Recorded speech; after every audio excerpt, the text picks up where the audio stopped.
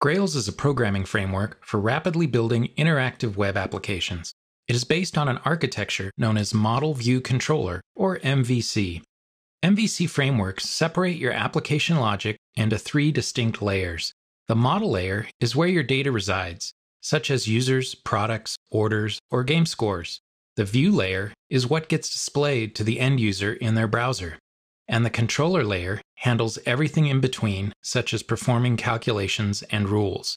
The idea behind this architecture is that by keeping the layers distinct, you can switch out the underlying technology of any layer without affecting any of the others.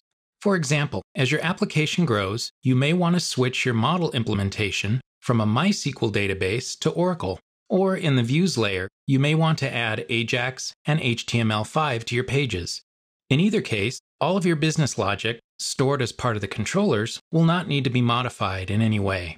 Let's see how all of these layers work together as an end user makes a request from a browser. In a static web page architecture, an end user enters a URL into the address bar of their browser, like www.infiniteskills.com/learninggrails/intro. The domain name directs the request to the correct web server on the internet. Everything after the domain name corresponds to a directory structure on that web server. If a specific file name is not specified in the URL, the web server will send back the default page in that directory, which is typically the index or home page. In a model view controller architecture, a dispatcher runs on the web server.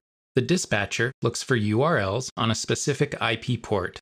If the dispatcher sees a URL that it recognizes, it sends the request to an application and controller.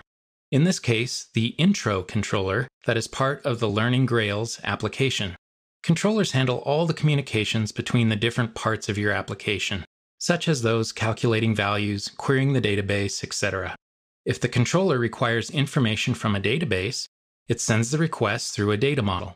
Data models allow you to represent a relational database as Java objects. You can query your database using simple commands that don't require you to worry about things like joins and other intricacies of SQL.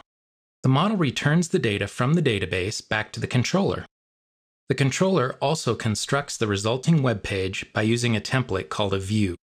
In Grails, a view is made up of HTML, CSS, AJAX, and the typical tags that make up a web page.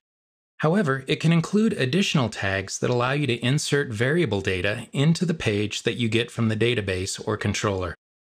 Once the controller has the page you requested fully constructed, it sends it back through the web server and to your browser, where it renders like an ordinary web page. By installing Grails, you'll get everything you see here with the exception of your favorite browser. The beauty of Grails is that it configures everything for you.